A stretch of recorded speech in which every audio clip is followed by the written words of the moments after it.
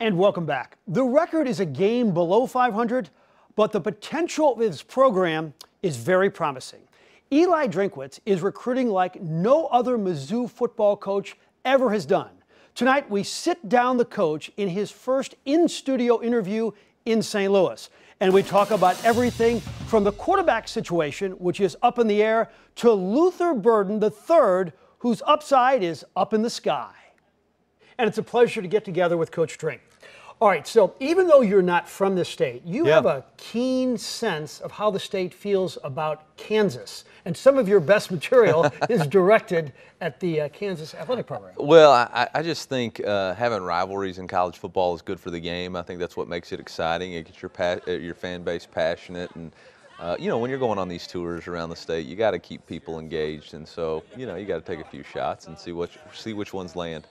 So Mizzou has recruited 4 5-stars in their history, and you, in your second year, gets one of them. Yep. I'm wondering, when Luther Burden III actually said yes, take me through where you were, your reaction. It was a really cool moment for us, but it's just the beginning. I think that's the biggest thing for me and our staff is in order for us to get to where we want to be, which is consistently competing for the SEC East Championship, we're going to have to continue to recruit at a high level. And so it's not about just getting one player. It's not about getting one Luther Burden. It's about making sure that we're in St. Louis getting the next great players out of here, whether it's the offensive linemen, the skill players, the defensive linemen.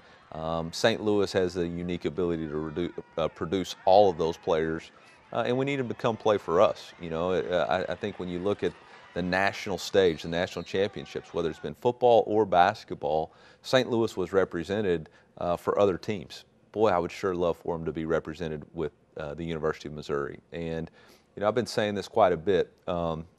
We can be Tiger fans, or we can be Cardinals fans, we can be Blues fans, we can be Chiefs fans, Royal fans, but at the end of the day, we all need to be Tiger fans, and we need to support the University of Missouri because we're all living in this state, and it's a representation of all of us when we play on Saturdays and or Thursdays this year. And so for us to be the program we want to be, we need to recruit this state better than anywhere else. One more Luther question. Okay. I know you can't give away the game plan, but returning kicks, running the ball, give us an idea of how we're going to see him.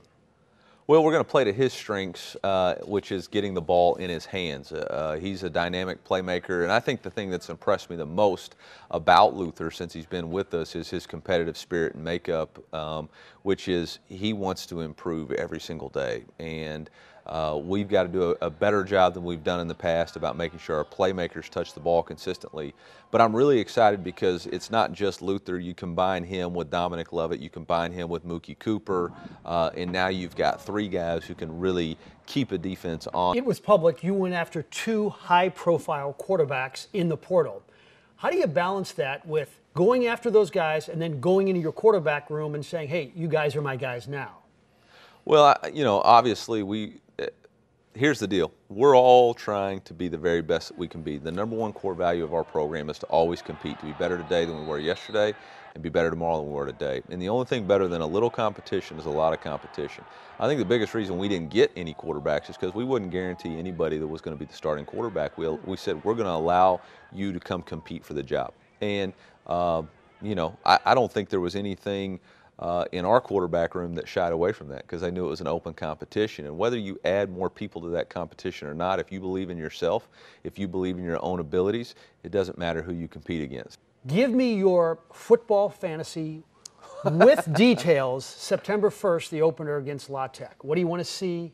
What do you want to watch? Well, I think the first thing I'd like to see is an electric crowd and stadium. Our players have really invested and they're continuing to invest, and they've been putting in the work. And hopefully we can do a good enough job recruiting that we can get that Furrow Field sold out. And I think it would be a great statement to our team and a great statement to the country that we're excited about Mizzou football, and we're not going to take a backseat to anybody moving in, you know, obviously in the SEC, but with a couple of people wanting to join.